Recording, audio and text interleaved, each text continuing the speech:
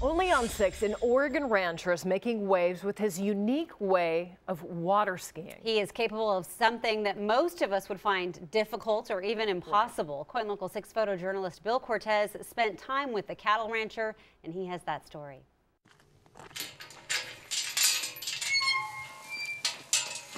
My name's Jeff Hancock, and I'm a cattle rancher in Central Oregon.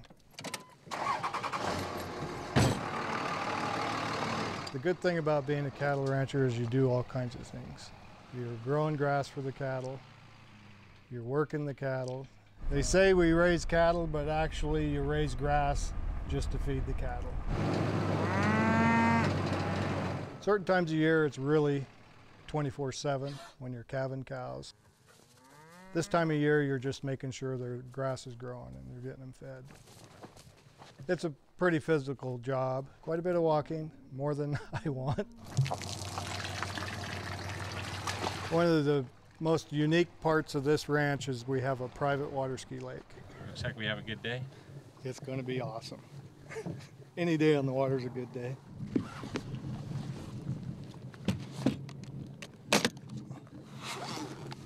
One leg, no options. I lost my leg here on this ranch in a tub grinder in '93. I never skied before I lost my leg. I wasn't a water skier. So after I lost my leg, somebody asked me, "You teach me to be a cowboy and I'll teach you to water ski." And I said, okay. So I'm still water skiing, but I don't think he's cowboying anymore. Come in.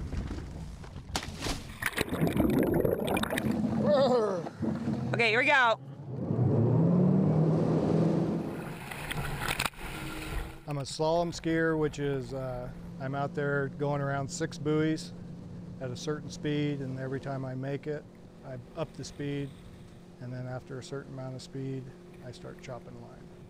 I set a national record in '05 at Mint Lake in Washington, 2.5 buoys at 32 miles an hour, and then 2 weeks ago, I beat that record by 5 buoys.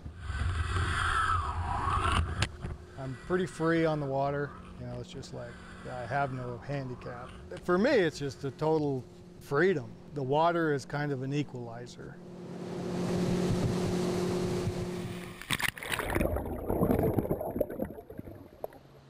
Okay, we're going to have Jeff don the socket.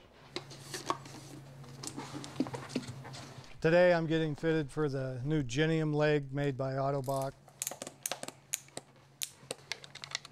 This is the state of the art at this point. My name is Steve John. I'm a prosthetist here at Eastside Orthotics and Prosthetics. Jeff, take a couple steps.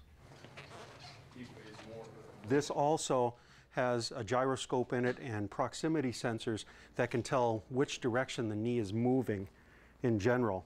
It's gotten real close to being a complete replacement as far as the way the knee functions. The way the prosthesis fits is still a limiting factor because there's always that interface, but as far as what the technology does for people, they can do pretty much anything.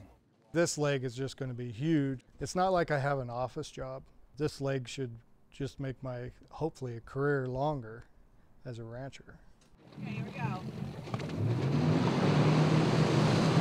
When I'm on land, I know I have a prosthesis on, but out on the water, I feel like I don't have any limitations.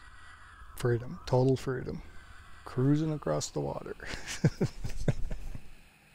Such an inspiration, 32 miles an hour out on the water like that. And I'm amazed at just how easy it looks when he does that. I mean, I couldn't do that, and just watching him just makes it look like it's nothing. Absolutely. Kind of like our Bruce Sussman.